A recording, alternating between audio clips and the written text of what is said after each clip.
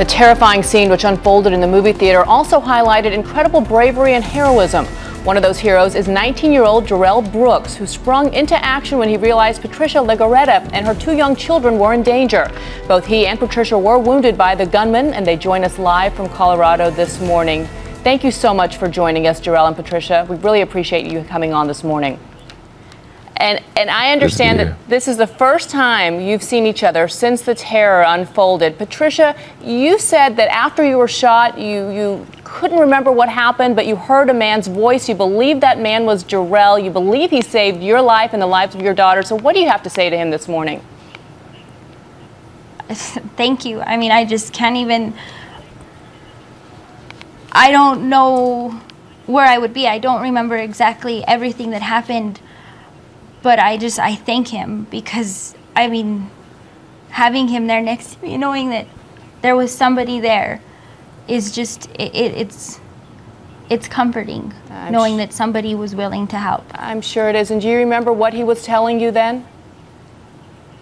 No, I remember hearing him scream and saying, "Oh God," when he got hit. And I remember him like continuing to talk. What was being said, I mean, I can't remember all of it. It was just, everything around was just happening so fast. You can only take in so much. Right, and so Jarell, let's ask you the question. What were you saying to her? How do you recall all of this happening and unfolding when you saw Patricia and her daughters?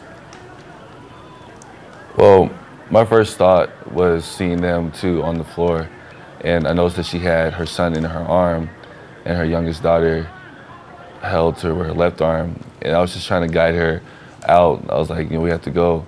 And when she looked at me, she said, "I'm just here with my 2 kids." So my first initial reaction was to just guide them towards the door and start to slowly push them up. And as I was pushing them, that's when I got hit on my thigh, and I think that was the shrapnel that she got in her right leg. Did you know initially that you'd been shot? Initially, no. It felt just like a sharp pain.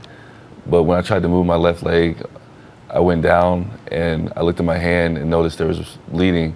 And that's when it got pretty real at that moment. And what was the environment like around you? Just sheer chaos, everyone trying to dash out the door through the exits? Yes. Patricia, your daughter, I remember you saying that she actually fell, your 4-year-old daughter, and you shielded her. Tell us about that frightening moment.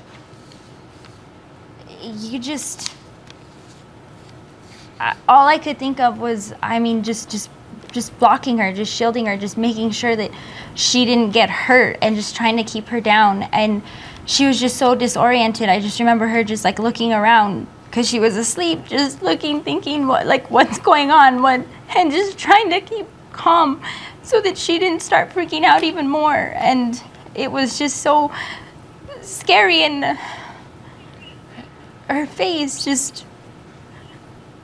I can understand an innocent night where you take your children to the theater and sheer terror unfolds around you.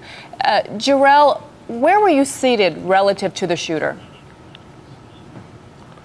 I was about 6 rows away from the back exit, and when I first saw the shooter, he was closer to the screen in the corner. And the only reason I saw him was because of the flashes from the gunshots. So that was kind of how I knew where he was at and where he was shooting from. Did you think you were going to lose your life that night, Jarell? I'm sorry, can you repeat the question? Jarell, did you think you were going to lose your life that night? My life definitely flashed before my eyes at that moment. It was, it's hard to say, because when I first was hit, that's when it got very real for me. And at that initial moment, I was thinking, I could sit here and see what happens, or I can just make a bold move and try to go. And thankfully, I made it out okay. And Patricia and her kids made it out okay. And rightly so, you were being heralded a hero. How does that make you feel when you hear that word? I just feel like I was just doing what was the best intentions in the situation. I don't necessarily consider myself a hero.